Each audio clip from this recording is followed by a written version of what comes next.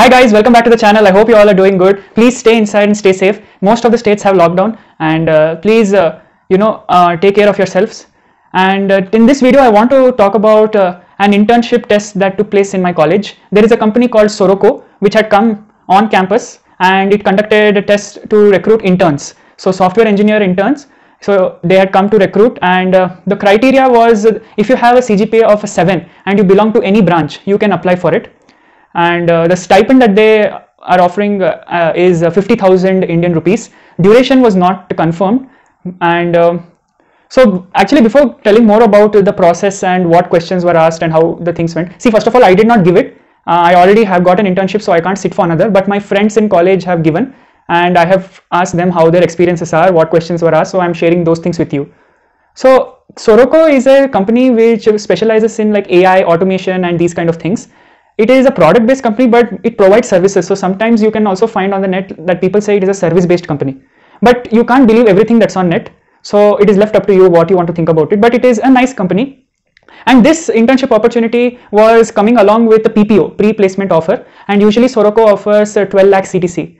So it was quite a decent opportunity. And since all branch students were allowed, it was very equal. Otherwise it's kind of partial, only circuit branch students are usually allowed. So the company conducted coding round. So first was a coding round, and there were 4 questions that were asked. So the first question that I got to know is something with greedy and sorting. It was a very easy problem, and usually greedy and sorting kind of problems you don't have to think a lot. You will automatically get to know you have to do sorting. The question itself will be framed like that you will get to know you have to do greedy sorting. So if you have done basic code chef, code forces problems, you will definitely get it. So that was the first question. My friends don't remember the exact wordings, and because I didn't sit for it, I don't also know. So I'm just telling you what kind of questions, and if you have to prepare next year or this coming year or whenever, just keep in mind what kind of topics and level of difficulty it is. Second question was again sorting with anagram strings. This was also kind of easy only. And anagrams, usually you require hashing also. So maybe you have to use hashing, but these concepts were anagrams, that is in string, and sorting, and maybe you could use hashing also, maps. Then the third question was actually something which was related to string only again. It was a very general kind of problem, apparently it was very general, and that was easiest. So you can see that till now 3 questions I told you, they are easy only.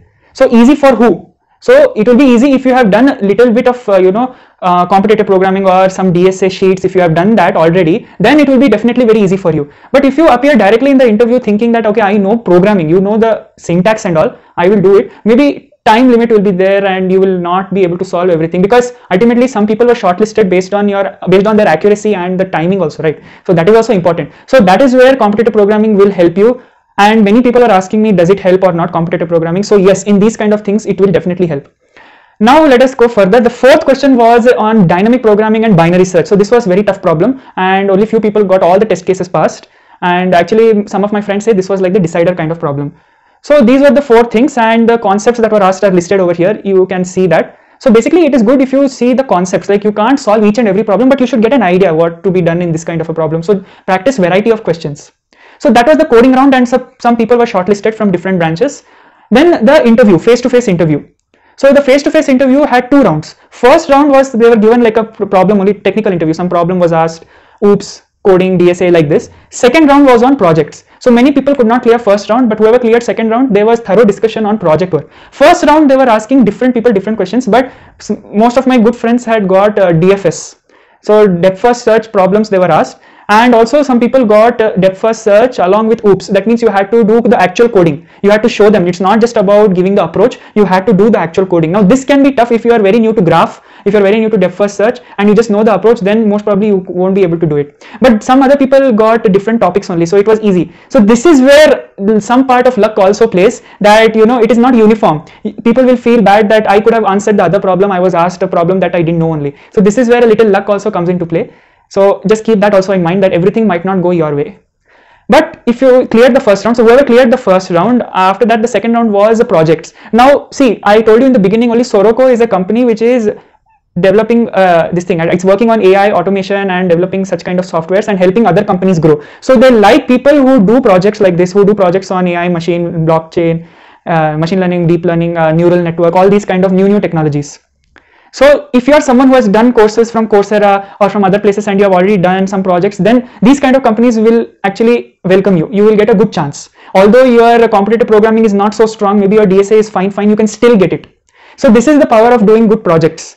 So one more lesson that we can learn from this is competitive programming is not the ultimate thing. There are so many people getting so many different kinds of opportunities without doing competitive programming. But again, if you do, you should do it to a level that will help you in different places. Do it to a certain level that it will keep you secure. So you should just try variety of questions. That's what I observed as a student. That's what I have understood, and I'm sharing that with you. So this was about the interview process. 4 students were selected ultimately, and yeah, this was everything about it. So I hope you got some kind of awareness and you took the message that I gave you in a positive way. Like work on different things. Don't just stick to one line. You can and you should explore. So that's all for this video. I hope you liked. And if you did, hit the like button. Please share it with all your friends as much as possible. Ask them to support me. Please subscribe to the channel. It will really motivate me. And stay tuned for the next videos. Take care. Stay safe. Keep learning. Keep growing. Bye.